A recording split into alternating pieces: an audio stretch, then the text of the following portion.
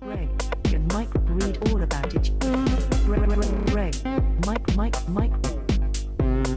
Sunday papers. Greg and Mike read all about it. Read all about Sunday papers. Papers. Greg and Mike read all about it.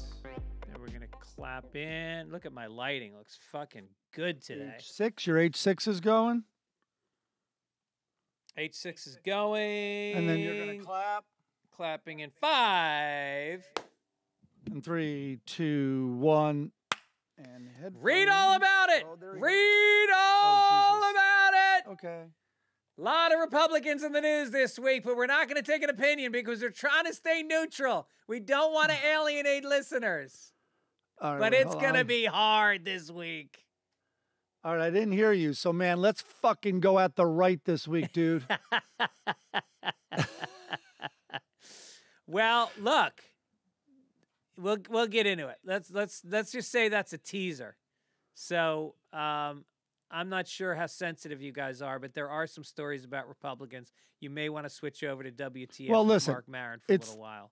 It's the lead story is Trump, which I loved. I don't think you saw it. I watched the town hall. It was great. But this is what I will say. If you go to my, I got to find this dude. If you go to my Instagram, which is Gibbons time, I posted this guy. It's called Lehigh Valley Workshop. Lehigh, Lehighgh Valley Workshop. Anyway, this guy goes on rants. I sent him to you a long time ago. And, yeah, it's great. He goes on rants while you're watching B-roll of his woodworking, which is top shelf. And no and pun he's intended. really funny and dry. And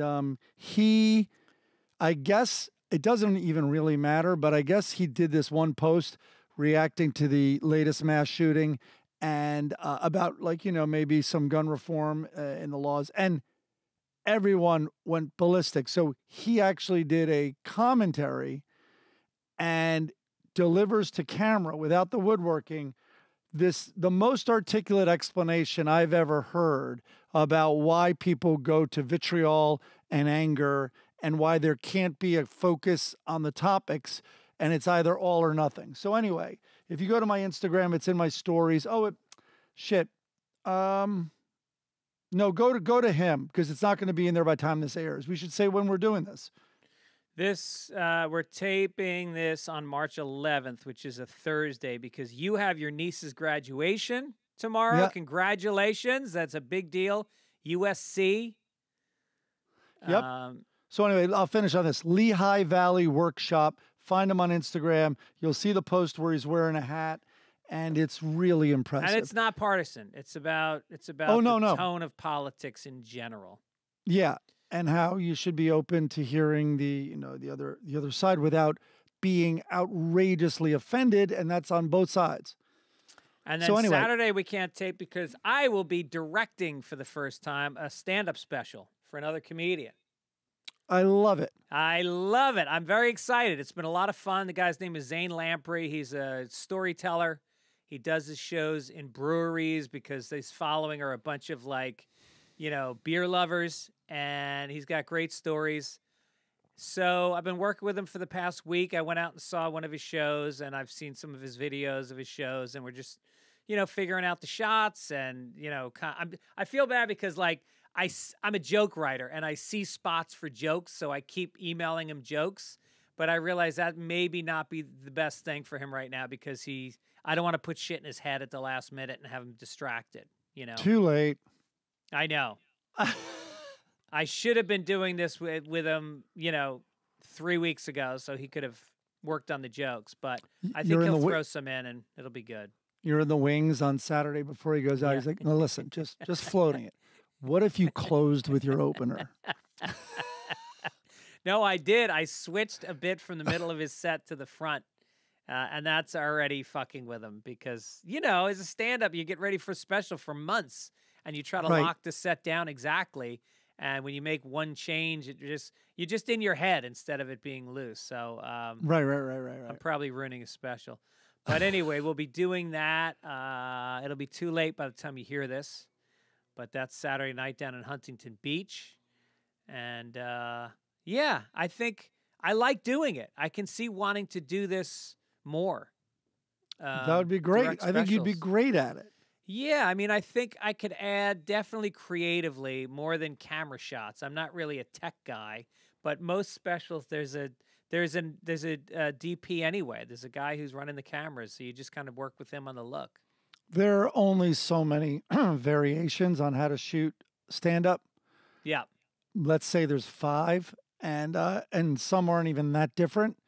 And so that would be easy. You're right. That's not where the value is in getting a director. Right. Right. It's like not, oh wow, the camera was moving side, it was trucking while you were versus just, a medium shot that's static. No one, if you don't notice the directing, you've done a good job. Exactly. Like I remember Spike Lee directing Gerard Carmichael, and it became like a fucking Fellini film. It was like, can we just lock off from his belt buckle to the top of his head? That should be 70% of the shots. Right. So anyway, so we're gonna do that, and then I'm off to Rogan's Club this weekend. Unbelievable. Yeah, and I'm just hearing great things. Eric Griffin just got back. He said it was amazing. Pauly Shore, I saw Pauly Shore last night. He said it was amazing. And his club is sold out? Sold out, I think, like through the summer. I have some people I want to put on the guest list, and I hope I can get them in.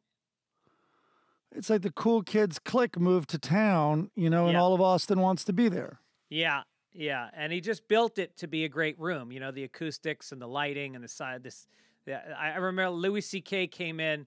They were about to open a month later, and Louis C.K. came in, and he's like, no, you got to raise the stage. Or I forget, I think it was something like raise the stage. So they pushed the opening back a month so they could do the construction and raise the stage.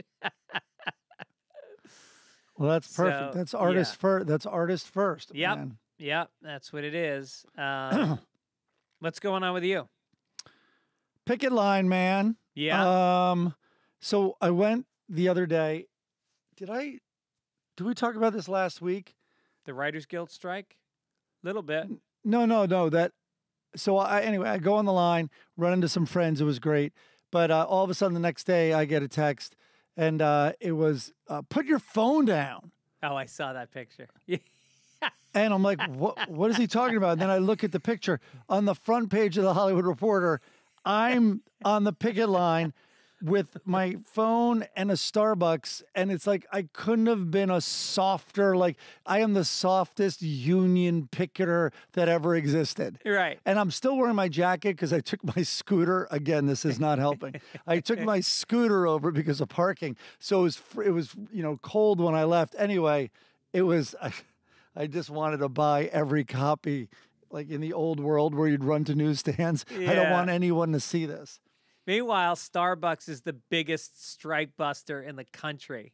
I know. That's a great point. It's like, why are we promoting them basically with their logo on their cups and everything and supporting them? Yeah, I know. I was talking to Fahim Anwar, you know that comic? Yeah. Yeah, so he has this idea that he's going to show up to the picket line in a limo and and just get out and like change his outfit into like a from a suit to like a writer's. And he had all these funny ideas. Like, I think you could definitely shoot some funny sketches at the strike and use them to publicize the strike.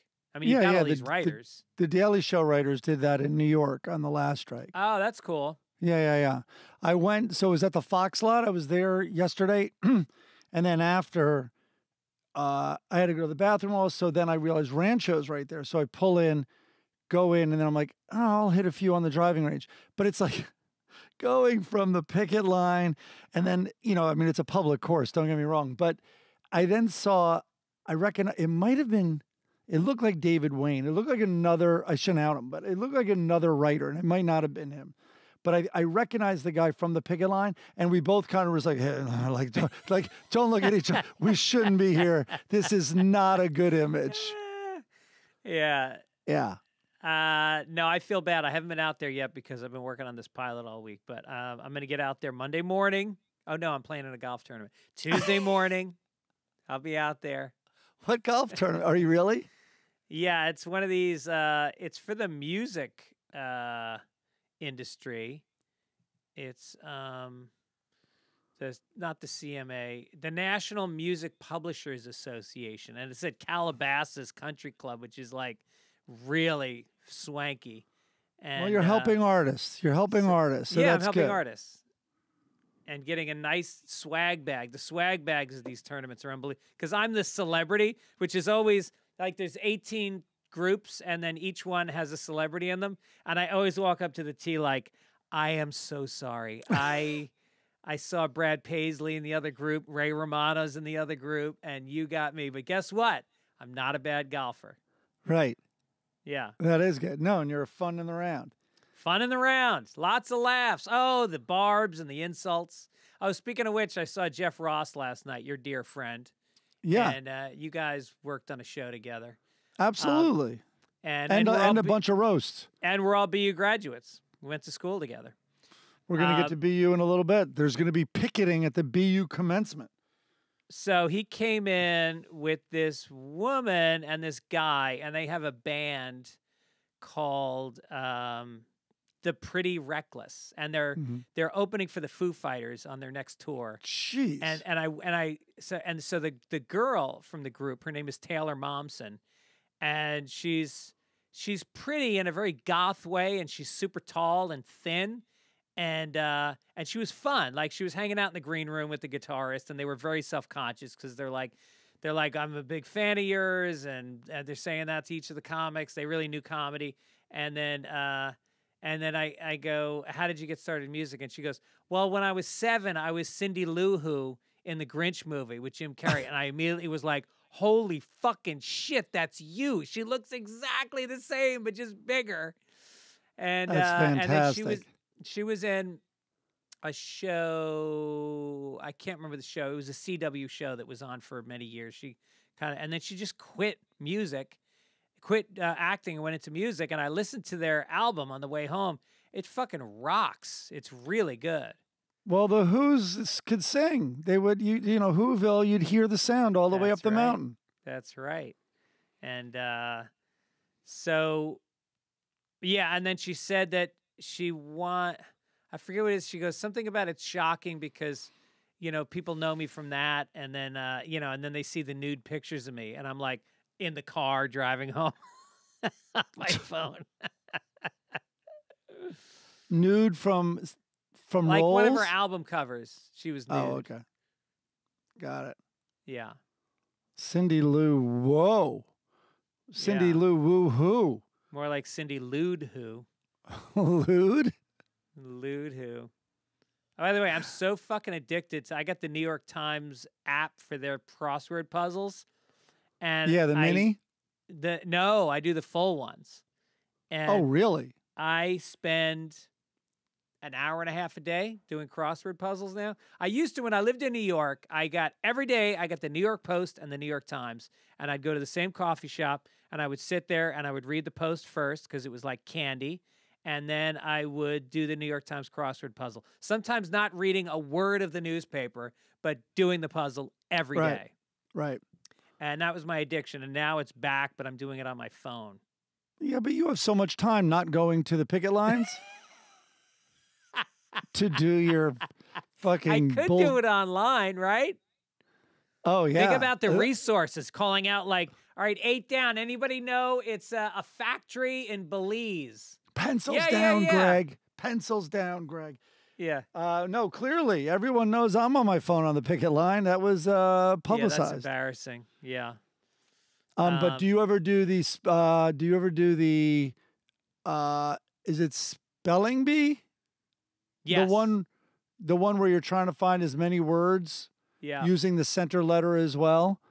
I do that. I do the mini, and then I still do Sudoku every day. Really? Well, I think all this stuff is good for your brain. I'm getting older. I'm not as sharp as I used to be, and they say your brain is a muscle, and you got to use it. They say doing puzzles is great for your memory. No, they do say that. And I know I've lost it. For any listeners who happen to be young or even about to get old, this is when I first noticed it. I used to be able to turn things in my head, which is literally on IQ tests, I think, but like with a map. And that's when I first noticed it. My sense of direction, which used to be flawless, has started to go. And then also I would like flip a return route, like let's say, and I'm like, and in LA, whatever, this has already gotten boring, but you're trying to avoid lefts because you have to fucking wait for all the oncoming traffic forever. So when I would flip a route, like going home, say from, Hollywood, I would then be like, oh, how do I do making rights? And I could only get so far. Yeah. And then I lose that image that I've flipped in my head. Yeah. So that's when I first noticed it. So I think it is that thing. It's not exactly a muscle, but you are firing these synapses that will get lazy and die if you're not doing it. No, you should learn a new language. You should learn an instrument, as you get older. Those aren't happening. I sometimes I masturbate with my left hand just to throw it up, Jesus. Throw it up. Sounds like Let's you're doing throw it out wrong. some love to Ira Shane Tanandoli. It sounds like is the name. He did our logo this week of Laurel and Hardy. I guess Love them. you're Stan Laurel. I'm Oliver Hardy, which doesn't. Yeah, make I don't sense. know. That surprised me. I don't know how that happened. Yeah. But I like it.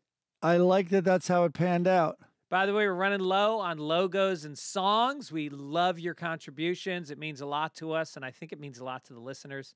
So feel free to create some art or write a great song or not a great song.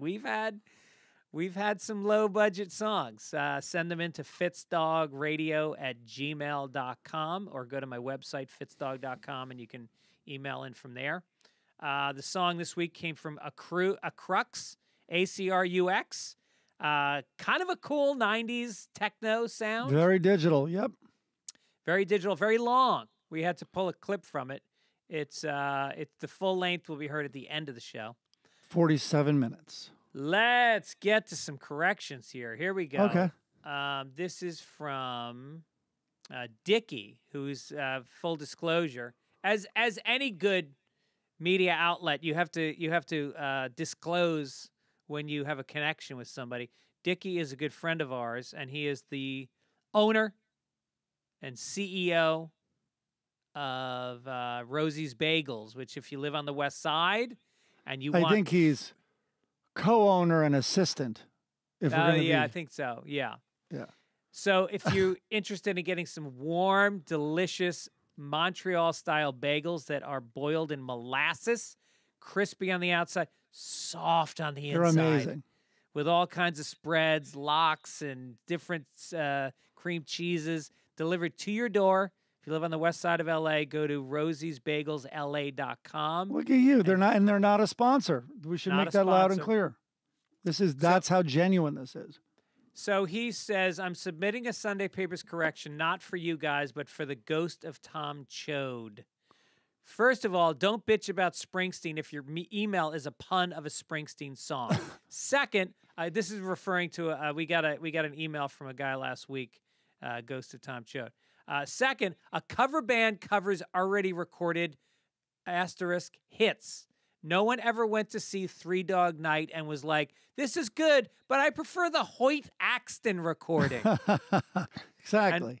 And finally, since when is this a music podcast? We listen for the cool stories, the great jokes, and the wild inaccuracies. Oh, fuck Rosie's Bagels then. They suck.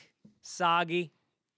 You want to hear about the shitty new music that's out today? Go listen to Meghan Trainor's podcast or some shit. But I digress. I'm very cranky from picketing all week. Good for you, Dickie. Yeah. I love that all of us middle-aged straight white guys are out there picketing for jobs we're never going to get.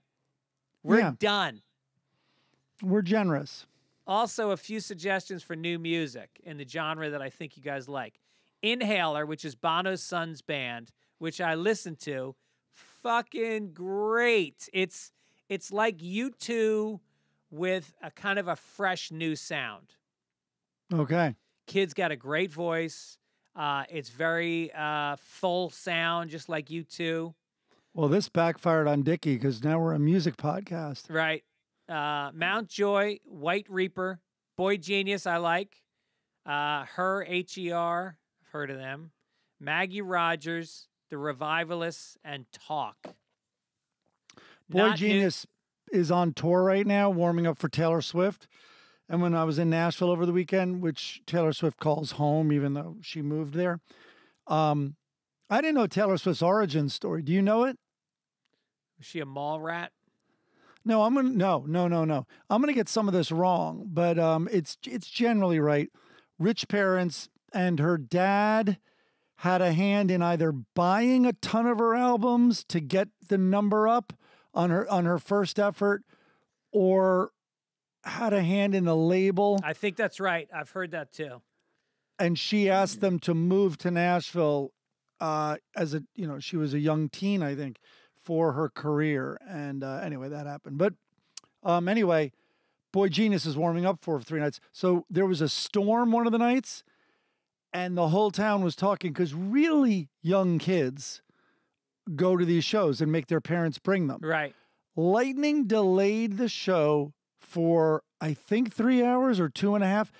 She played her whole show and finished at 2 a.m. Wow. Okay. Yeah. And all the little kids were disasters. Oh, God. Yeah. I'll tell you what. I don't like her music, but I respect her hustle. She is a pro. Always has been. Yeah, she's prolific. And then he goes on to say, not new, but their latest albums are incredible. Lana Del Rey. Lana Del Rey sucks. I like Lana Del Rey. Really? Yeah. Jason Isbell, yes. But that's because I'm a cutter. Sorry, yes. I say yeah to that. And The National. I've never heard of The National. You've never heard of The National? Nope. Oh, yeah. No, big band. And the new album, just dropped. Maybe they'll write a theme song for our show. Oh, maybe I can get the Pretty Reckless to write a song for our show. They're warming up for the Foo Fighters. Maybe they'll squeeze it in. This one comes from Bob Pedersen, who is always a little persnickety. Greg was talking about Jerry Rafferty and Gordon Lightfoot. He really blew it when he said the band's name was Steelers Wheels. Come on, Greg. Jerry Rafferty was in Steelers Wheels, but I think maybe he's referring to, I think it's Steelers Wheel. But that's the kind of person Bob Pedersen is. He stays awake for nights after nights over an extra S. And I guess I said Banty about, other than Bandy. Gibbons screwed the pooch with the phrase bandy about. He said both banty about and bantying. This was a tough listen. I might have done that. Really tough. Hey, I got off the hook. You skipped a correction here, which was it wasn't me with Chloe Sevigny. It was Eric Griffin. So right. Your guest on a podcast, that's who didn't know who she was. Because I'm like, what are you talking about? I totally know who she is. Okay. All right. Cross-pollinated my podcast. Oh, and then here's a correction. Please tell Mike Kate Bush's song was in Stranger Things. I actually corrected myself. I remember that during the podcast.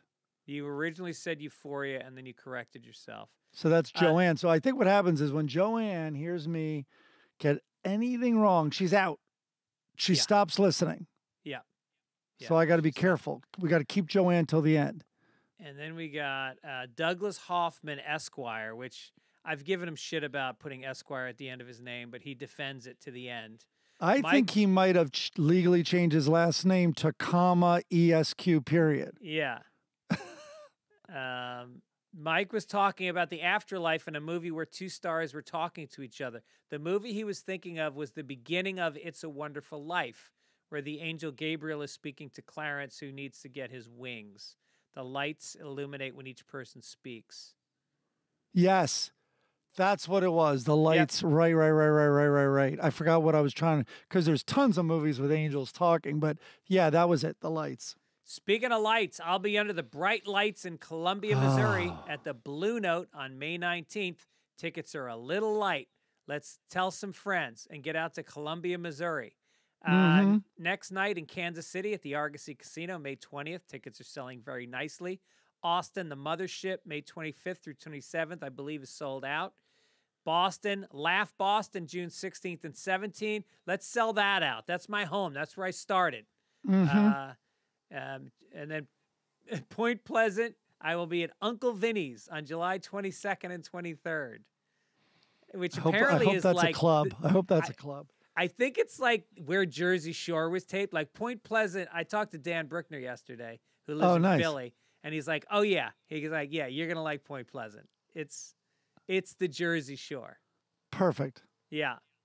Yeah, I think you Tom should come O'Neill down. goes there. I'm going in a day early, and I'm gonna go hang out with Dan and play some golf. If you want to fly in, Uncle Vinny's, July 22nd and 23rd. Yeah, I'm flying in on the 20th, and then we're To gonna Philadelphia? Yeah, I'm gonna stay with Brickner. I love it there. Come on down. Okay. I think I'll get beat up. All right. Here's an ad for us. GameTime.co, not com.co, but really it's the app we're talking about. Tickets, it's stressful. Talk about your experience last weekend, Mike. Everyone was stressed. This whole town was trying to get into the Willie Nelson 90th birthday. Went right on the app, and there they were. And it's so much better than the other ticket resellers. Because the prices go down at the end. It's like it's like a clearinghouse. Yep. So it's not as stressful. It's easy to buy the tickets. It can be sports, music, comedy, theater. I'm just looking at it's perfect for last minute tickets, especially. Yeah. And I like to see which comedians are playing and what their tickets are going for. Nate Bargatze's playing the Greek Theater. That's about 6,000 seats, $44 a pop. Meanwhile, Margaret Cho's at the Irvine Improv for $27. They'll have flash deals, last minute tickets. They have the images of your seat views, which I always love. Hey, can you get us George Lopez tickets? He's playing at the Greek on the 28th. How much are those? $73. Really? Yeah. I didn't know there were Latinos in Los Angeles. Tom Pop is getting $58 a pop in Anaheim. I don't see me on here. I got to get on this. I got to get on the Game Time app. So lowest price guarantee, event cancellation protection, job loss protection. Yeah. Talk to me more about that. Babysitting, they do everything.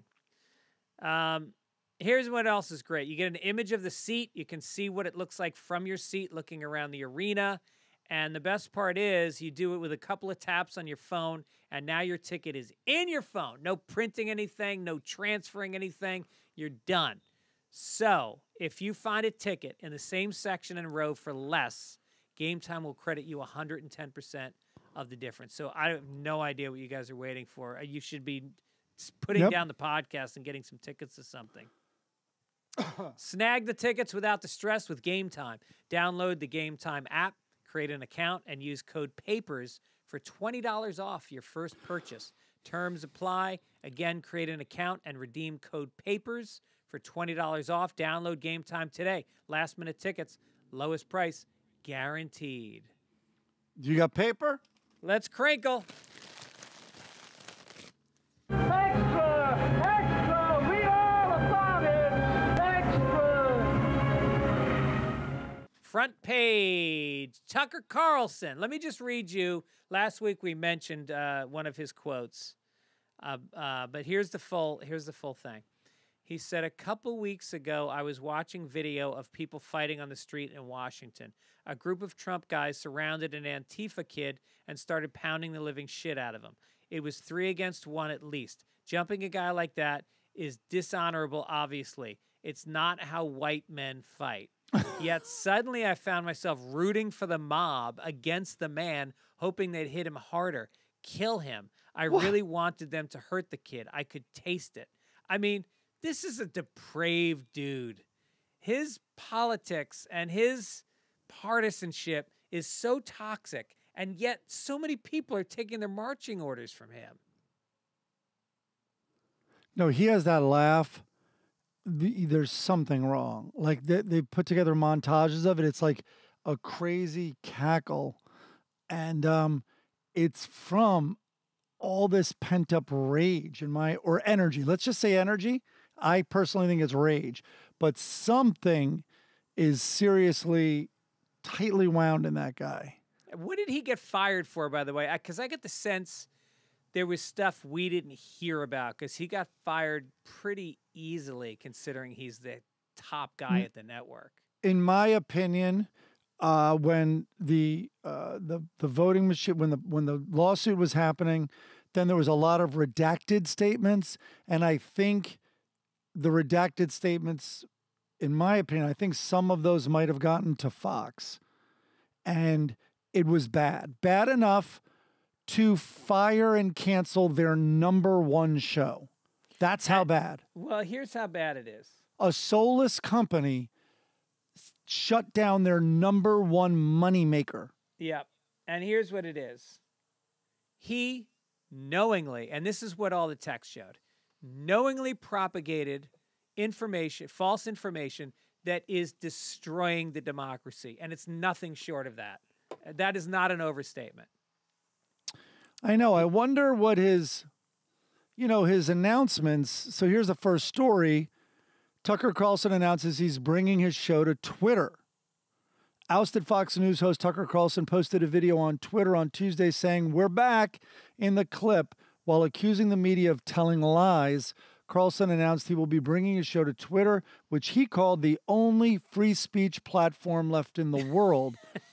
Carlson's announcement came after he reportedly sent Fox News a host of demands regarding his old contract and accused the network of, quote, fraud and breach of contract, an apparent attempt to strengthen his position ahead of a legal battle regarding his non-compete clause. Quote, amazingly, as of tonight, there aren't many platforms left that allow free speech. The last big one remaining in the world, the only one is Twitter, where we are now, Carlson says after ripping into the media for well over a minute. Is he intimating that, I wonder if he's trying to clear himself, that like he couldn't be honest and say he hated Trump because Fox wouldn't let him? Is that what he's saying? I'm not sure what that That's a means. tough pill to swallow. Yeah, but it sounds like he's attacking Fox. It sounds like he's attacking like all media. And that's not how a white man gets fired. I don't think he's going to do as well on Twitter because he might be the least racist person on Twitter. It's a crowded field. Yeah. It is you are in a big pond now. Yeah, it's a race to the bottom. So, yeah. All right, enough about that guy. Let's get to Boston University. WGA, the Writers Guild of America, to picket the Warner Brothers Discovery chief David Zaslav's commencement speech at Boston University. Students at BU will have to cross a Writers Guild picket line to attend their May 21st graduation ceremony where Warner Brothers blah, blah, blah. He's an alumnus of the school and will be making the commencement address. The Guild previously had warned the school that its members would picket there if he were allowed to speak, but BU officials decided to let him give his address anyway. I went and read the comments, and where the were comments the comments? were in the newspaper, the comments? No, this was an online story. Uh-huh. And I think it was Deadline, which is, our industry sort of but it's a big periodical, I guess you could say. So anyway, a lot of back and forth, like, is that the place? And a lot of people responding, picket lines shouldn't be asking where it's appropriate to picket. And it's not about the students, and it's about raising over blah, blah, blah. But this is the best. So here's one guy. It's called WGA BU grad. Dumbest idea ever. Leave the students out of it. Good way to make us look unlikable. Just a photo in the Boston Globe of some striker screaming while caps and gowns walk around. Come on, guys. Do better than that. Then an anonymous person Wait, can I just tell you how much I fucking hate the phrase do better than that, or be better than that, or I'm going to do better. I had this guy email me at the website telling me that I made a joke about how some guy's wife is cheating on him and fucking a black guy. And Yeah, I think it probably was a little inappropriate, but the guy writes me this long email, like, be better than that. Be better than that. And I was going to respond originally. I was like, yeah, you're right. You make a point. That was probably so. But then I saw that line. I was like, I don't want to deal with somebody who says that. It turns out you're not better than that. I'm not. I'm worse than that. So again, Anonymous responds to this comment and says, you are not a WGA BU grad. These comments are hilarious and smell like studio desperation. And then an anonymous person goes, lived in Sleeper Hall and Stuvie. Guess you must have gone to CGS, which is the College of General Studies. Yeah. Which is a joke at Boston University. How do I know? I was in that school, and so were you. And guess who else went to that school? Which we should say what it is before we say. It is a 2-year remedial program at BU where if you can barely get in, they say, all right, we're going to let you in, but you have to go to high school for 2 years. And they give you science and math and history, and you have the same group of kids for 2 years that are your classmates. And guess who else went to that school? Jeff Ross? My father. Oh, wow. So and my sister. It changed, really? Yeah. It changed names a few. When did she go? Did I know this? Yeah, she was 2 years behind us. Oh, God. That was my blackout years. So it used to be called CBS, as in boy, because it was College of Basic Studies. So insulting. Oh, no. So when we were there, people would be like, and you didn't really know the full reputation. And you're like, where are you? I'm like, oh, CBS. They're like, oh, coloring book school. Yeah. Yeah. Or the president's name was Silber, and the other one was couldn't bribe Silber. Oh, okay. Yeah. Or So cute, it's so funny that it's still an insult. Literally on May 11th, 2023 at 11:04 a.m. when this comment was left. But I will tell you this. Probably the biggest meeting I've ever had in this town was a one-on-one meeting with Jeffrey Katzenberg. And I was called up to the DreamWorks campus, DreamWorks Animation, and there we are in the room. And I had done a little research. And anyway, he gave a shit ton of money to the College of General Studies. No shit. His kids, I think both, went there. And he said they were directionless. They really didn't have the best high school education. He goes, I probably had a hand in that, they were very well off, obviously, and maybe didn't think they had to try hard.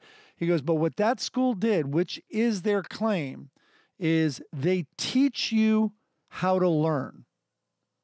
And I'd have to say, I was pretty impressed with a lot of the teachers there. Oh, the teachers were amazing. They were like and top it totally shelf. Turned me into a student. It turned me not just somebody who could do the classes, but I was It made me curious. It made me passionate. It made me. I was learning for learning's sake, which is the reason why you should be in college. And it was much less about the answers than why do you think that, and how did you get there? Like what was your approach? Yes. And the science guys were kind of I remember the first one I went to, like the first line I heard was like, and I know it's a common one, but like, the donut doesn't have a hole. The hole has a donut. And I'm like, what? I should not smoke pot before school anymore. And the science guy was this little skinny guy that wore a tie, and he had the craziest white guy afro. It was like 1.5 feet tall, and his name was Dr. Shock. Do you remember that guy? Oh, yeah, Doc Shock. Yes. Yeah, Doc Shock. So anyway, now my sister, you mentioned it earlier, I'm going to USC's graduation tomorrow.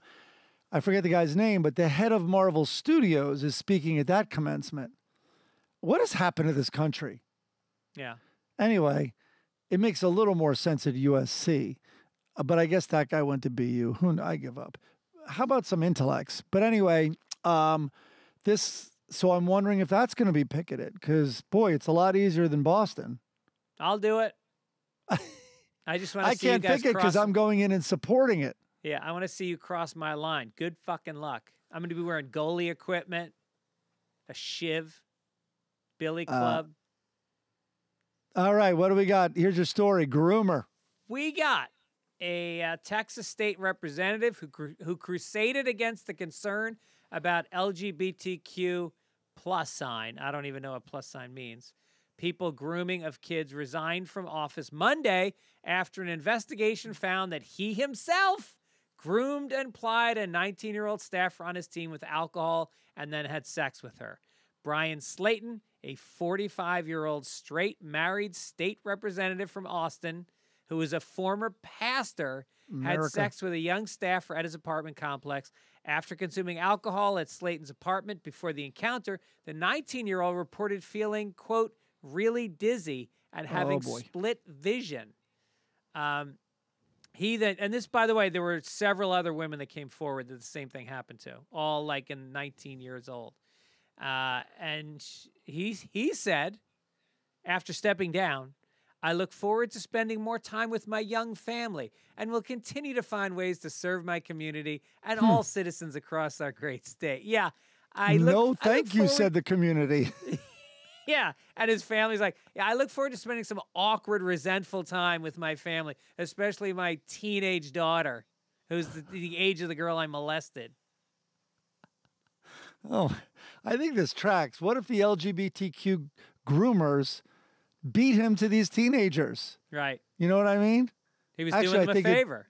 I think he'd still have his way plying them with drinks and allegedly drugging them. I mean, is that the implication here? I mean, the whole idea that gay people are molesters at a higher rate than straight people are is a fallacy. It's just makes you uncomfortable. I just love when, it doesn't matter what side, but when someone is protesting too loudly, as they say, that all of a sudden you find out what's in their closet. I vote. Like all the pastors. I vote we skip this next story. Can we say what it was? We can. If you haven't seen the highlights from Trump's New Hampshire town hall, where it was GOP primary voters were there, it is quite a show. And Greg, we were talking about, we've kind of missed this guy, which is a very, very sensitive thing to say, or like it could offend people who are sensitive to it. But you had a great point. What was your thinking? Well, I basically, as a comedian, he was endless humor, and when he left office, I just took a break. I took however many years it's been off, and I'm kind of ready to let it back in a little bit. So we won't go into details. Anyway, the moderator, who I guess is a star now, a future star. So it was just a journalist pressing him, which we've seen before. And I haven't seen it in a while. That's the problem. A journalist was pressing him, and all he's doing is wiggling out and pointing fingers and name calling. And so she wouldn't let him out of it, but that's not what happened. And then he just goes, "You're a nasty person." I'm like, there he is. He's back. Oh my God. He's just a name caller to a journalist who's who's pointing out the truth to him, and that what he's saying is nonsense and has been debunked by Republicans. By the way, as we fucking try so hard to be not partisan on this show, we are literally reporting on a week of news that doesn't include that the former commander-in-chief was convicted in a civil case of sexual assault. That's something that is flying under our radar. And George Santos. Who is up, which are juicy they're juicy stories, which we want to cover, but it's a bit. And listen, I know the left has their share of stuff. Oh, you know what we should have covered? Maybe we do it next week. Did you see the picture of Dianne Feinstein returning to Washington? No. Dude, it's like the Crypt Keeper. Yeah. It looks like she was exhumed. Yeah. And that she is going, first of all, I don't understand that drive to work, but also it's reckless that she has not taken herself out. It's crazy. What is she, like 90? I think she is 89, I believe. Well, it's kind of like Ruth Bader Ginsburg. I mean, she should have stepped down if she wanted to preserve that seat. There was a Democratic president in, and she should have stepped down earlier and made the spot available. And instead, she fucking kicked the bucket, and we got, what's her name? No, or was it Kavanaugh? Kavanaugh replaced her. She's born in 1933. So she's 90. 89. Oh, dude, she's 90 next month. Yeah. Wow. And but she's on like, I think she's on like the Intelligence Committee. Like she's on committees that need. And I remember her questioning someone, and just laying down like a very big softball follow-up question was sitting right there, and nothing. No, my mom is 80, and I have now taken over her finances because I don't trust her. That explains all the new wardrobe you've been getting lately. Hey now. Where'd you put the money? Right into maroon. You know, we got a little money coming our way. Erin's aunt died last year, and they're going to sell her house, and she has some savings, and we're going to get a nice little check. Not there huge, you go. but you know, free money. Nice. It's bittersweet. We miss her. She was amazing. I really loved her, and we loved spending time with her. But what better gift than a little bit of cash? You're going to miss her a lot less when that check arrives. I know. It's like a nice birthday card from her. Think of it that way. Here's some good news for Gibbons. Okay.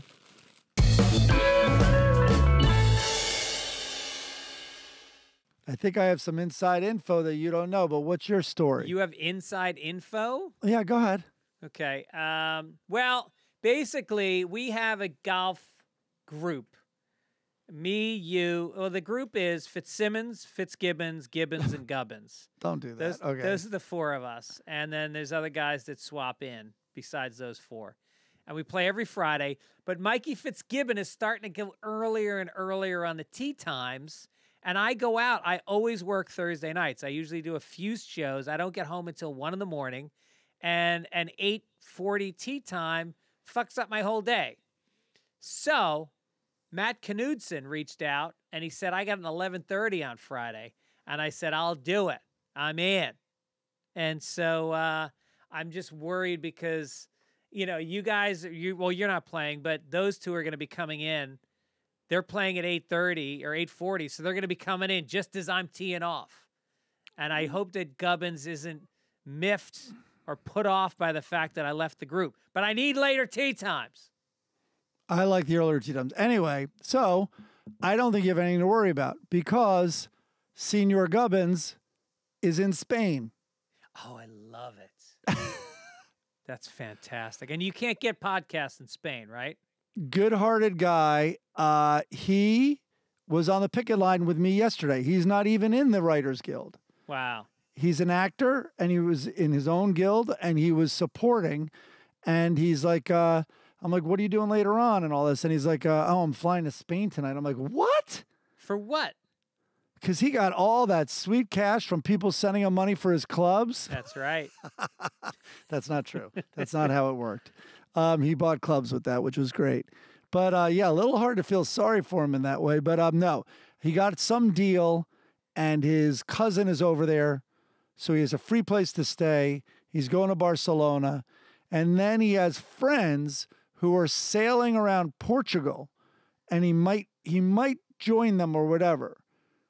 But listen, that's what a dynamic, amazing guy has. That's what a dynamic, amazing guy he is. He knows 10 times as many people as we do, and he knows them from all walks of life. And after this, he's going to know Portuguese and Spanish people. Wow. Yeah. So you have nothing to worry about tomorrow. You're in the clear. Good. Let's go. Entertainment. All right, entertainment.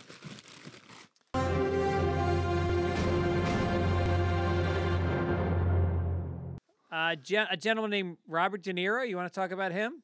Well, yeah, I mean, I saw the headline. We don't really have material on it, but I did pull up. So Robert De Niro in an interview, let it be known that he is the father to his 7th child at the age of 79. Jesus. I know. And then I'm wondering if it's another black child, because Robert almost exclusively has black wives and girlfriends, I guess. I shouldn't limit it to that. And then I remember the roast we did, I was head writer on it, and there were a bunch of good jokes. And then, hold on, I then looked up in my email, so I couldn't find all of them. But one was, hold on, let me find it here. You should say who wrote it. I know I don't have that in here. Oh. But it wasn't me. Maybe it was Tony Hinchcliffe? Sure. Could have been Sarah Tiana. Could have been Sarah Tiana. God damn it, I'm blowing this. Right, there was this a is really good joke. I'm trying to find the one. It's a lot of It was dead air. something like anyway, it was a joke that basically said, and of course, revolutionized, I mean, like completely took a unique approach to being he's the only cab driver, because a taxi driver, he's the only cab driver that consistently picks up black people. That's a solid piece of comedy. And then this is how like jokes are written on a roast sometimes. In parentheses, following a joke about someone being blacked out, drunk, or drunk. Sorry, every time I say blackout, Robert De Niro puts on cologne. Hey, what's going on with the roast for this year? Isn't Tom Brady getting roasted? Writer's strike, my man. Oh, was it supposed to happen? It was already supposed to happen, but then he came out of retirement. It was supposed to be a year ago. Jesus. And then this one's not about his. This is not about him dating and being with black women, but now it's now it's time. So Caitlyn Jenner was going next, and it's like, now it's time for my favorite part of the show, where we get to watch an old Italian man, figure out trans pronouns in front of a live audience. Anyway, so that was the De Niro story. Nicolas Cage believes he has memories from more than 59 years ago. While answering questions from Stephen Colbert, he said that, he goes, he said his earliest memory, let me think. Listen, I know this sounds really far out, and I don't know if it's real, but sometimes I think I can go all the way back to in utero and feeling like I could see faces in the dark or something. And it's like, faces? You're in utero. That wasn't a face, that was a pancreas. That he is wild. Yeah. Well, hopefully he can't see past 2007 when he started doing every horrible script that was sent to him. If you look at his IMDb, the first half of his career, he did great film after great film. So many amazing projects. Won an Oscar, nominated for other one. And then all of a sudden, like, he just started doing crap. I mean, who am I to judge? What the fuck have I done with my life? But I liked his last weird. movie. The movie about him being a genius, Undeniable. Oh, really? Oh, yeah. He kind of takes the piss out of himself. Oh, okay. Good. But he sees a face. I think he's remembering his film Face Off. Like, was his twin in the womb John Travolta? Yeah, that would yeah. explain a lot.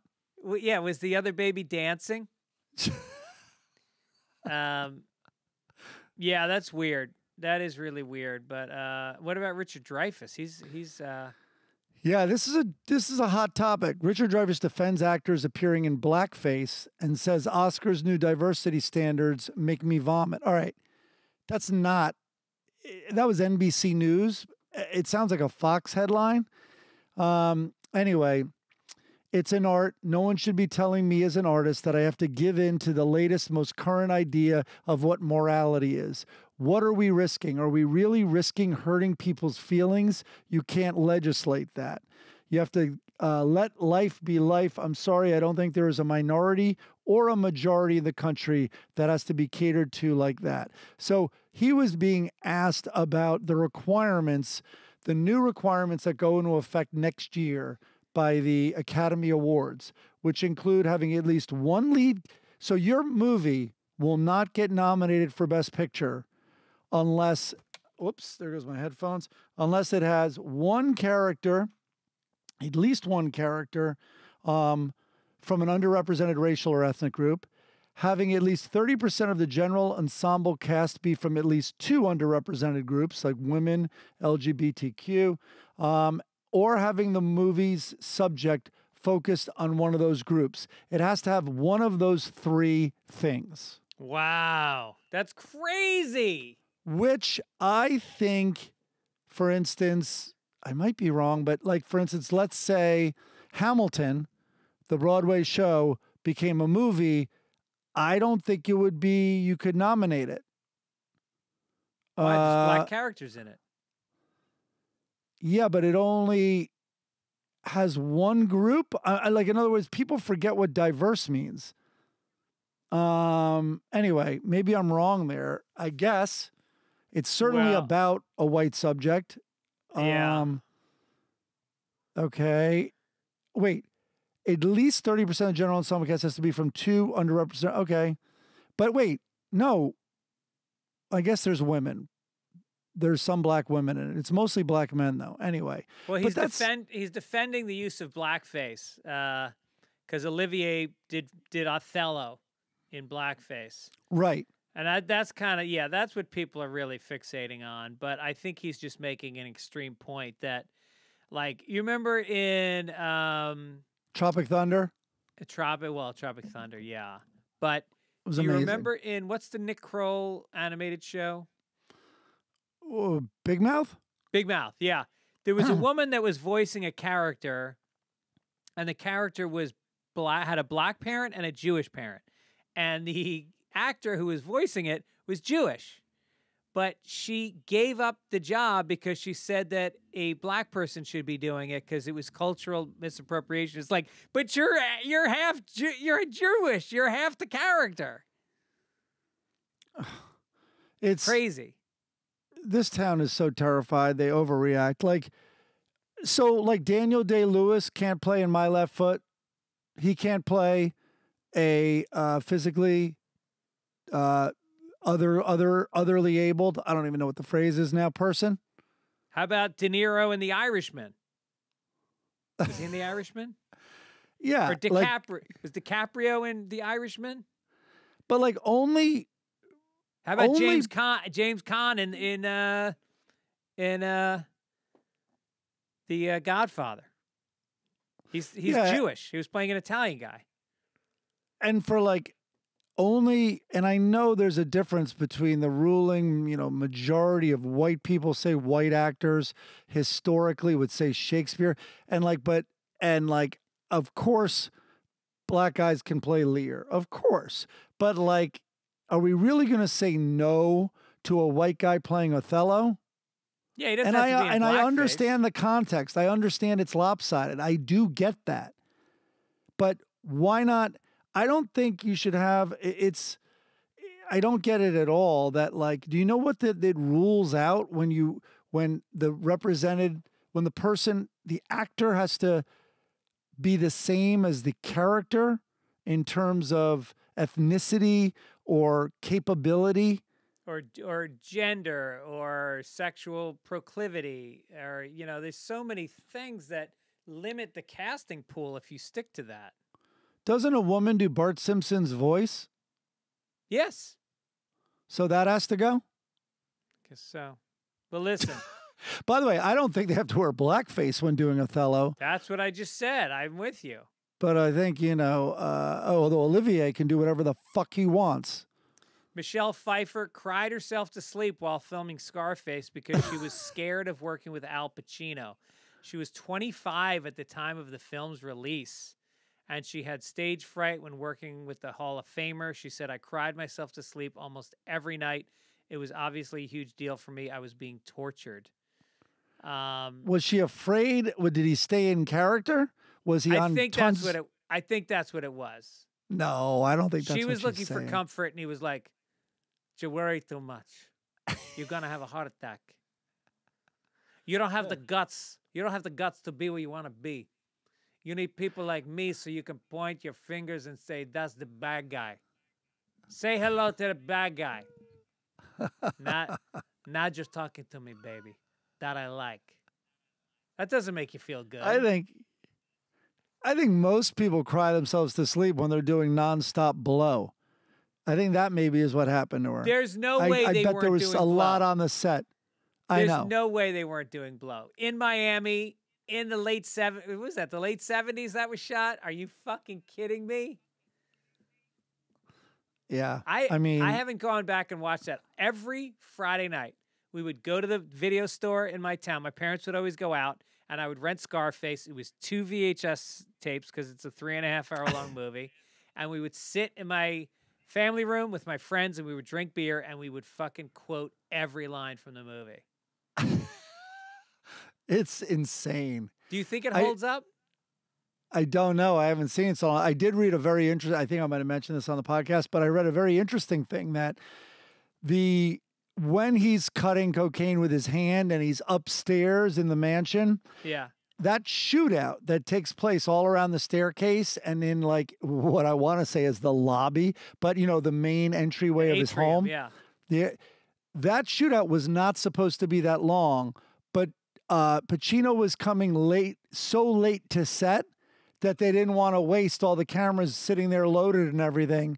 And so they shot much longer when they were waiting for him. Oh, so they shot everybody else, but not him. Right. Oh, that's interesting. Yeah, and all the close-ups and the bullets, you know, blowing shit up and all Yeah. that stuff. Yeah.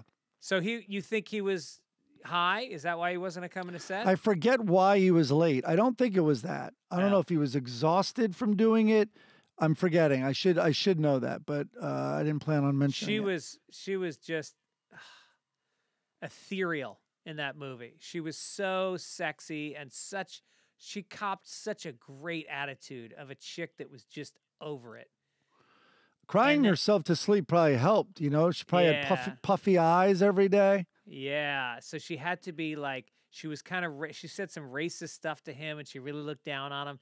And then there's that moment where he's hitting on her for the umpteenth time and you see her just turn. She just opens up and you go, whoa, I didn't see that coming at all. Yeah. Well, he's a salesman. Yeah. Let's make America Florida, America.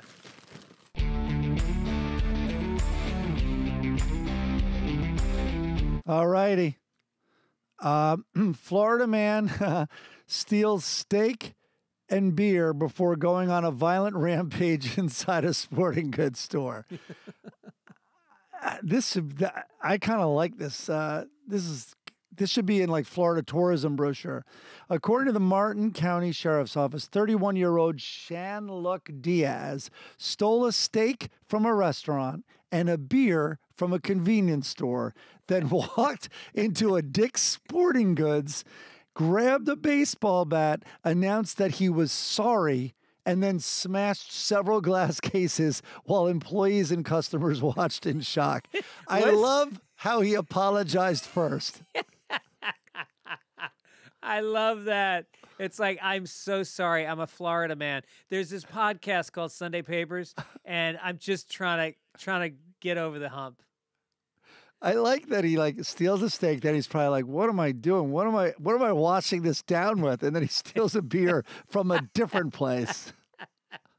And I just picture him holding nothing but the steak in his hand, like medium rare, blood running down his arm. Yeah. Trying to decide, can I break this glass thing with one hand and the bat? Or no, let me put it down and apologize to everybody. Also, Oh I'm my sorry I God. put steak on the counter. It's a little messy. Smash, smash, smash. Yeah. That's fucking great. No, I love it. That's a nice, clean America, Florida again story. Let's do some sports. You got it.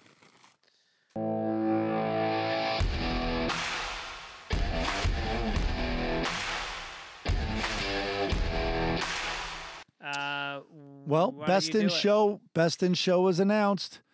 The Westminster Kennel Club Dog Show is one of the oldest sporting events in the U.S., second only to the Kentucky Derby. We really were focused on animals when we created these sporting events. And this year's winner, Buddy Holly. The Petite Basset Griffon Vendine, never heard of that breed of dog, wins Best in Show.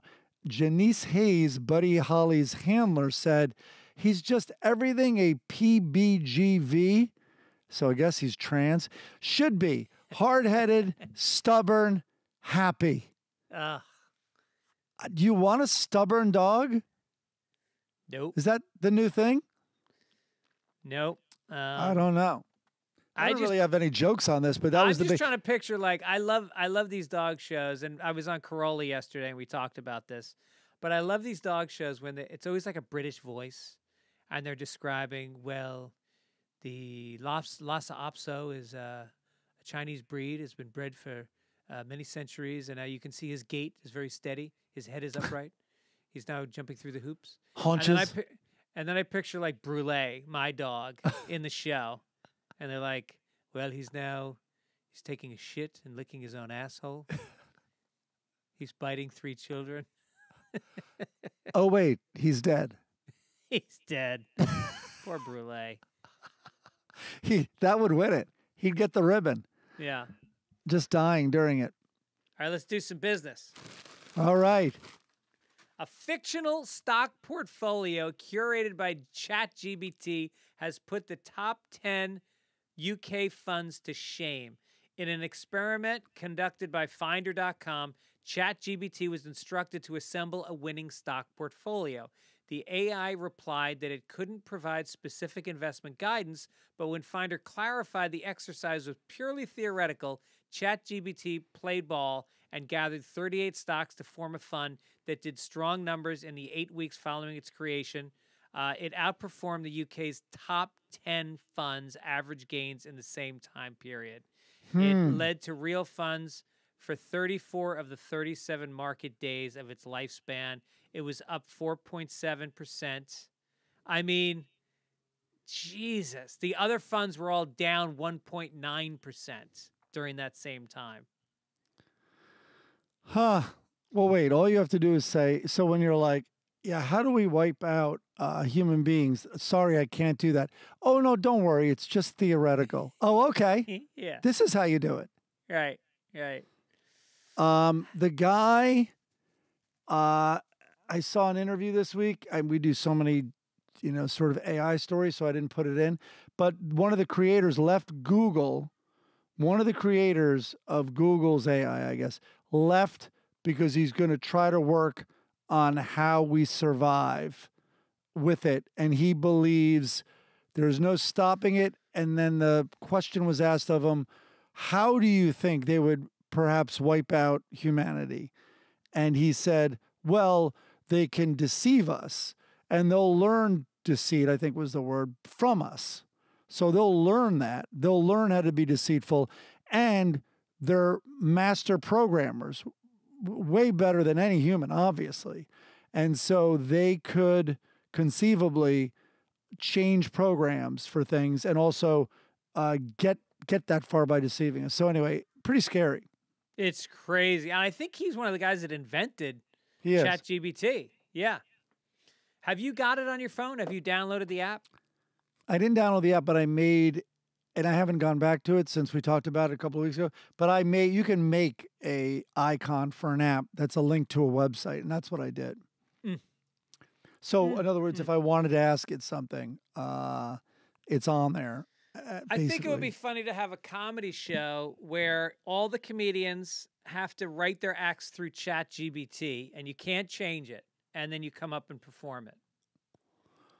Well, did you see it had it write a scene of 30 Rock?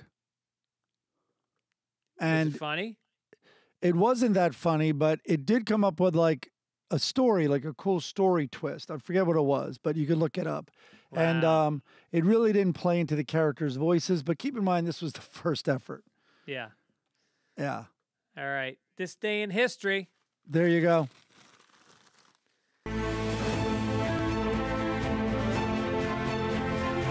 Hold on, let me write the time code down 10835.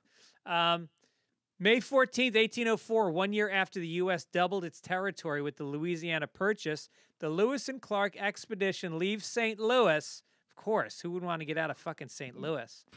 On a mission to explore the Northwest from the Mississippi River to the Pacific Ocean. Even before they concluded the negotiations with France, Thomas Jefferson commissioned his private secretary, Meriwether Lewis, and William Clark, an army captain, to lead I read a book about this. It's fucking fascinating. Yeah. They were basically looking for a way to connect to the Pacific. The Corps of Discovery featured 45 men, although only 33 would make the full journey. That's not enough. No. They went up the Missouri River in a 55-foot-long keel boat and 2 smaller boats. In November, Toussaint Charbonneau, a French-Canadian fur trader, accompanied by his young Native American wife, Sacagawea, joined the expedition as an interpreter.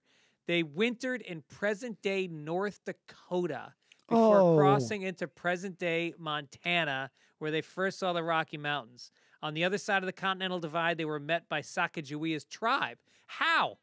There was no texting. There was no fucking. There wasn't even the express.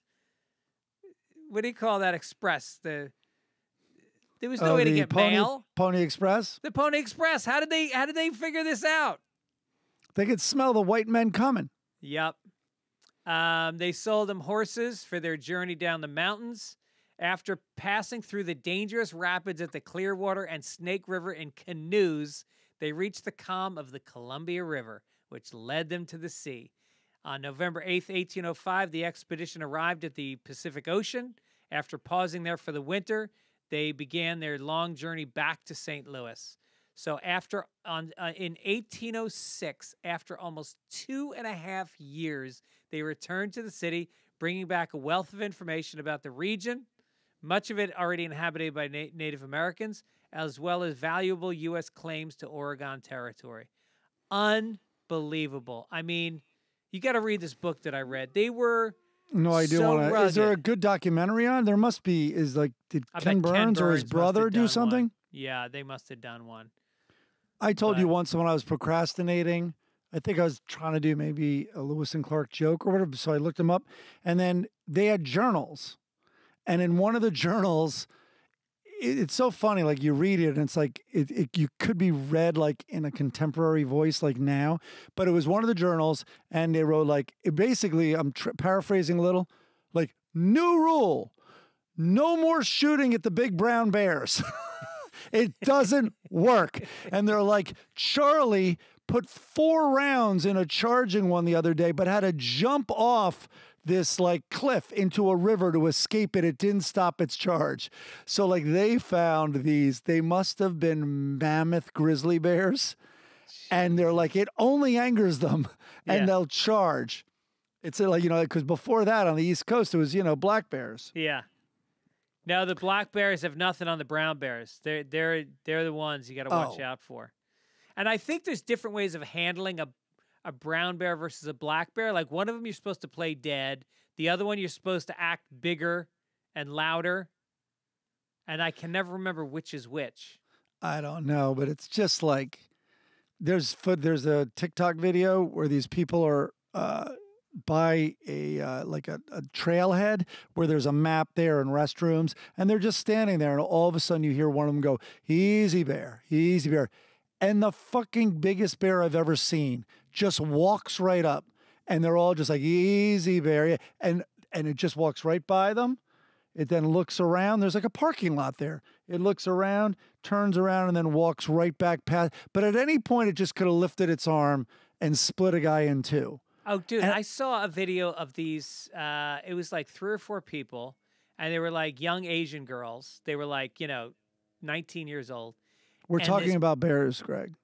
And this bear comes, and he sniffs one of them. Oh, I saw then this. Gets on his hind legs and starts pawing her. He's touching her and sniffing her. He's a huge fucking bear. Yeah. And she's just standing still, and the friends are all standing still. Crazy.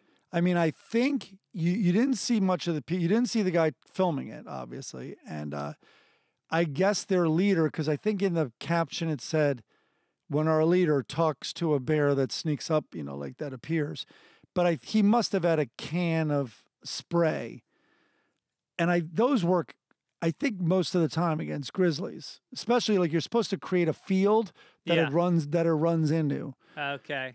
And it doesn't really matter what you do, but yes, you're supposed to just not even try to fight back against a grizzly.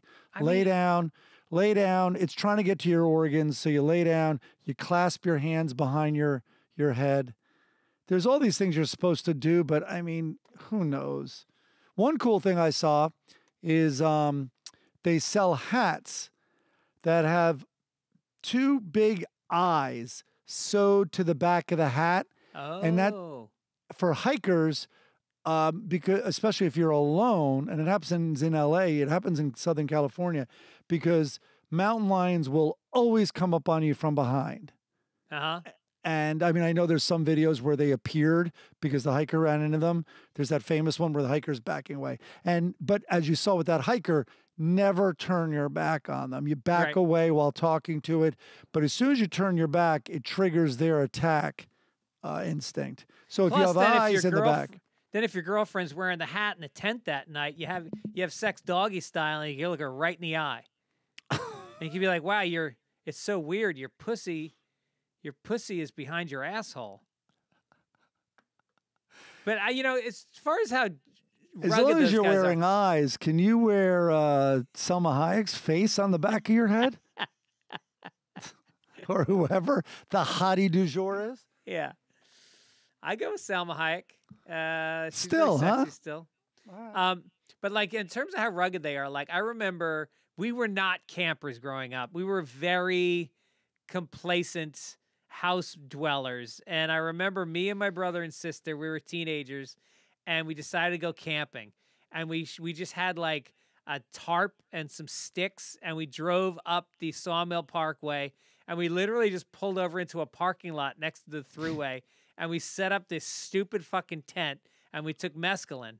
And then while we were laying there, two skunks came, and they just walked right up to us. They had no fear. And so we just like ran into the car, put up the windows. It was a hot summer night, and we couldn't drive because we were tripping on mescaline. So we just slept in the car. That was our camping trip. Perfect. All right, let's get to some letters, Mike. Okay. This is from David Dravanek, who says, Mike, love the podcast. Mike is exceptionally funny. He tells jokes off the cuff that are not low-hanging fruit, but third or fourth level. I am always excited. Not today. Always excited to see where he is going. I have listened to on every podcast, but I don't recall Mike saying why he chose writing over performing. He would have been one of the best stand-up comedians. Just curious. Thanks. Mike? Wow, David, which is the name I made up to send that letter in. Because I'm a pussy. That's why. Stand-up is fucking brutal. Did you ever consider it? I mean, you do stand-up once a year, and you always kill, so you know you can do it. But was there a time when... No, that's not real. As you know, that's not real stand-up. And you lower the bar for me and all that stuff. So that's not... That's just a character almost of a guy... I have the benefit of the guy who doesn't do stand-up. He's a writer, so that's a context. No, your jokes are really original. They're edgy. They're funny. You legitimately kill every time you do it. But no, it is because I'm a pussy. That route terrified. And first of all, well, I guess every stand-up can say they don't know if they can do it when they start. So I'm in that camp too. But also, it was it wasn't safe, and I was thinking. A safer way is a career behind the camera. Because, Kilborn put me on every night almost for 5 years. And then they let me host the Late Late Show for an hour as part of their auditions. And the guy after me actually was Corolla. And I was producing his show, but then they gave me a night. So I've been tempted by the idea. I mean, I did host an hour show on CBS. Letterman said my name, which I reminded him, and it was very, very funny. that he introduced me, you know, at the end of his show Yeah. in New York, like coming up next. But so thanks, David. I guess that's really what I'm trying to say. That's a really nice comment, and that's my answer. Huh. So Interesting. Very interesting. But you knew Did you that. get paid? Did you get paid every night that he talked to you? Did you get like a scale? When I had my first kid, I had 2 health insurances. So, I mean, that's like $700 or $800 a pop, right? Every Yep. time he talks to you. I think it was about $800 a pop. Plus, you were getting your writer's salary on top of it. Well, wait. Sometimes it wasn't. If he was just talking to me as a producer and there was nothing like mapped out, in other words, it wasn't scripted, then I would not get paid. And that's what I think most of them were. But no, then he'd like, hey, we're going to go check on the buzz in the hallway. And I'd be out there in a tuxedo as like a reporter in the hallway. So those were scripted and stuff. Okay. All right, let's get down to Steve in Parkland, Florida. Since Mad Libs brings the show to a screeching halt, my suggestion would be to edit that part out of the show. I'm pretty sure Mad Libs is going to be the name of Tucker Carlson's new show on Twitter anyway. Nice. Otherwise, love the show, especially when Mike prepares. No, Mad Libs doesn't count. Hope all is well. All right, so one guy taking a shot at you. I like it. He's right. And yeah, we've retired Mad Libs. That was Steve from Parkland, Florida. This is Nolan from Parkland, Winnipeg. Jesus. Mike was mentioning bands not in the Rock and Roll Hall of Fame, and I thought some bands were worth mentioning. Motley Crue. There are rumors they are banned and may not ever get in. I'm not a Crue fan. You know, Judas Priest also not in. Yep. All right. I guess the Motorhead. Mm-hmm. I mean, those are all kind of hair metal bands I was never really that into. Pixies should absolutely be in. I mean, when you talk to so many modern bands, point to the Pixies as an inspiration for their music. Oh, yeah. Kurt Cobain, they were mixing Nevermind, you know, an album that changed the landscape of music in the 90s. And Cobain had what I then learned, a very typical Bruce Springsteen moment where he's like, fuck it. No, did we just make a new Pixies album? Is that all we've done? Yeah. And he had a freak out, and the Pixies were sort of the thing that was sending him overboard. Soundgarden, that's surprising. Jesus. Yep. Alice in Chains and 9 Inch Nails, which you and I disagree on. I mean, I respect 9 Inch Nails. There's very few moments in my life where I'm in the mood to put that music on and assault myself with it. You know what I did the other day? It's Trent Reznor, but Johnny Cash's version of Hurt, right? We all know that. It's amazing. You can watch reaction videos of it. I don't know if I mentioned this, but let me just tell you, that song makes black people cry. Yeah. That's all I'm going to say. Yeah. Go to YouTube, put Johnny Cash Hurt reaction, and you'll see and one guy even did a compilation of all the people crying to it. All right, let's get to the Sunday funnies. We got to cheer up after all that crying. We got a Dilbert? We do have a Dilbert. Oh, fantastic. He's so prolific. Let me try to find it. Yes. Okay, so this, in the first frame, Dilbert has this doormat by his cubicle, and his coworker asks, why does your doormat say live mat or live mat? And Dilbert says, you see, this is why I need a bigger cubicle. It doesn't fit. And then Dilbert unrolls the rest of the mat, and it says, all lives matter. What is going on with Dilbert? Dilbert seems to really not like black people. Dickie's idea, but support his bagels. That's like the old joke about the guy who's got a tattoo on his dick, and it's that same structure, but like, you know, it says one thing, and then he tells you what it really says, and it's like a whole paragraph. Right, exactly. Hager the Horrible is here, and so they're home. Hager is sitting with his feet up on an armchair while Helga is on all fours scrubbing the floor. And then he goes, Helga, let that go. Relax on my chair. And he stands up, and then she sits down, and she goes, you're so thoughtful, Hager. And he goes, do you notice how the cushion has lost its firmness? I was hoping you would open it, stuff it, and sew it back together. And then he's back in the armchair with his feet up going, but no rush. Finish what you're doing. And she goes, you're so thoughtful. I mean, come on, Hager. Yeah. She puts up with, how many venereal diseases have you given her that you got from Lithuania or Morocco or wherever you were marauding that weekend and raping? Give her the chair. I'm preoccupied because I messed up my Dilbert. It's lives mat, not live mat. There's an S in there. Oh.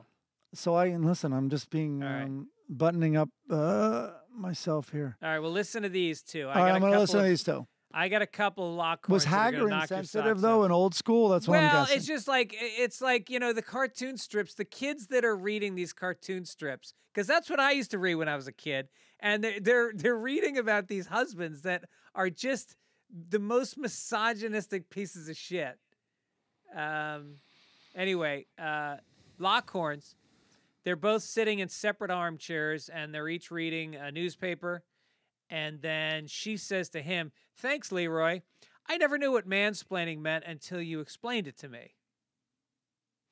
That's pretty good. It's pretty good. A lot of people have gone there, but this might have been early. Now they've got a couple has now left their house. They've just walked out the front door. And Leroy, who's holding a cup of coffee, looks at Loretta and goes, they said they had to leave early to relieve the babysitter, but the Lenharts don't have any kids. And she just looks so hurt and sad. You can see decades of loneliness in those eyes. Yeah. And she was rejected. Yeah. That one stung. She prepared a dinner. She looked forward to it. And then Leroy said something stupid. Or maybe he hit on her. Probably. That used to be like my dumb joke when I was divorced. I'm like, I got to get back to the sitter. It's like, I thought you didn't have the kids. I'm like, I don't. This one was sent in from Phil, Thanks, Far Phil. Side. Thanks, Phil. And let me blow it up here so I can. So it's a bunch of cows. They're at a cookout. And there's one cow with the chef hat, and he's working the grill. And then the other two cows are hands on hips, and they're very put off and angry. And one is straight arm pointing at him, accusatorily. Well, how would you say that? Accusative. Okay. And it goes, you're sick, Jesse. Sick, sick, sick. And you see he's flipping burgers. And Jesse could give a fuck. He's got some burgers going. He's happy. It's a commentary on cannibalism. I like it. Yeah. This kid that opens for me sometimes talks about how bestiality is illegal in this country.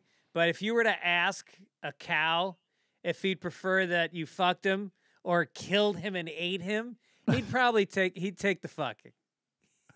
Okay, so what's the choice? Is the choice you're rather comfortable and small penis in my giant anus, or that metal cattle prod right between my eyes?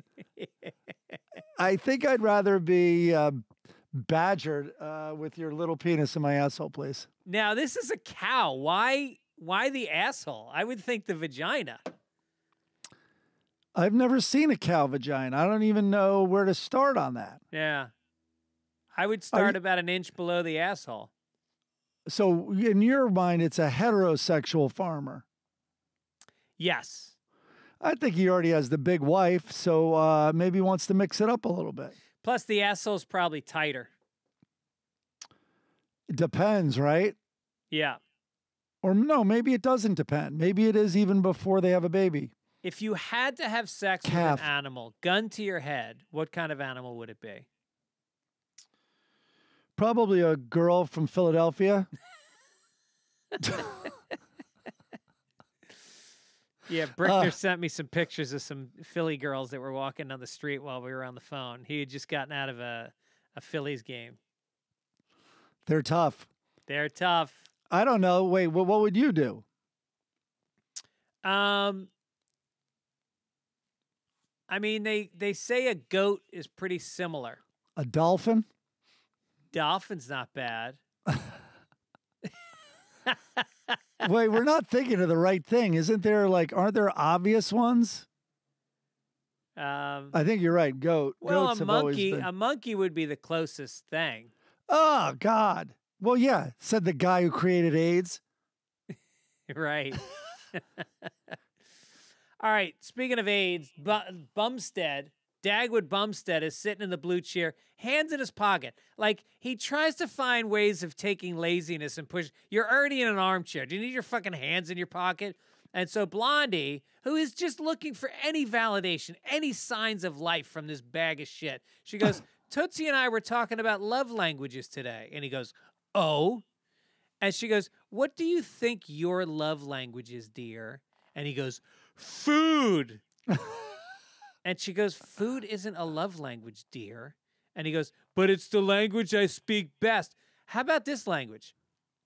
Blondie, I want to peel down your nylons and kiss your toes and your beautiful golden little nubs and then work my way up until I find the warm muff that you... I mean, talk to her. Talk to her, Dagwood. She's asking you to. Well, God. Food is one of her strong points. Maybe it's very loving. Maybe she needs to put hamburger meat in her vagina. Okay. That's one way to solve it. A French fry in her asshole. It's the only way you're going to get any action out of this guy. Oh, no. Jesus. Oh, that's the note we end on. That's what we end on. Folks, you have been a great crowd, even though I think we were a little off today. Yeah, having to do it early. And when we get off of this, we should talk about when we're taping in next week. Right. Good point. I'm wide open. Okay. Other than wide picketing. open. I'm going to be in Missouri. Oh, I did my tour dates. Yeah, I'm going to be in Yeah, you Missouri next weekend. Also, don't forget to support our sponsor.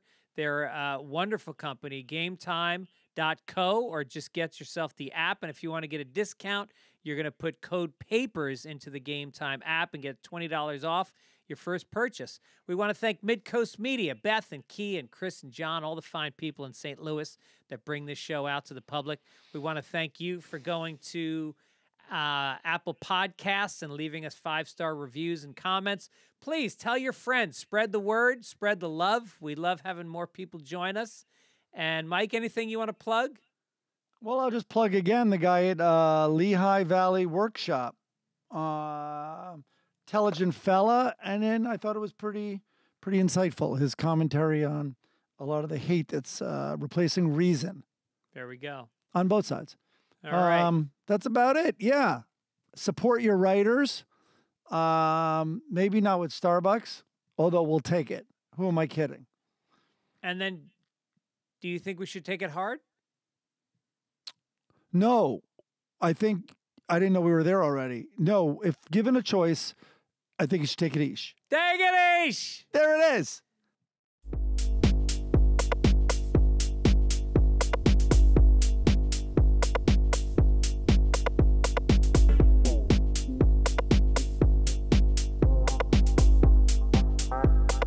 Greg and Mike read all about it. Read. Greg and Mike read all about it. Greg, Mike. Sunday papers. Greg and Mike read all about it. Read all about Sunday papers. Papers. Greg and Mike read all about it. Greg and Mike. Greg and Mike. Greg, Sunday papers. Mike, read all about it. Read all about Sunday papers.